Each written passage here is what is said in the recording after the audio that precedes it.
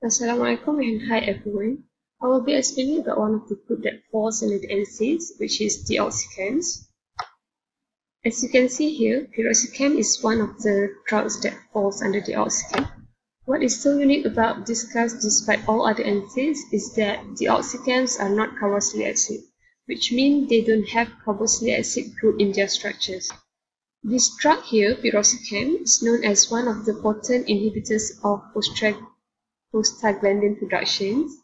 Prostaglandin is known to mediate pains, and so if we inhibit these prostaglandins, it means we can suppress the pain.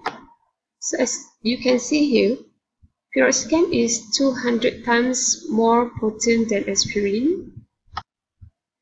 Most of its analgesic property probably governed by this hydroxyl group here. This hydroxyl group is responsible to bind to SER530 in the COX structure.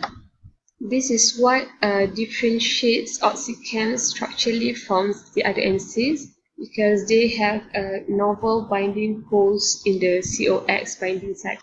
Last but not least, their potency property probably come from the formations of the enostable, since Oxicams can form tautomeric and the heterocyclic ring in their structures.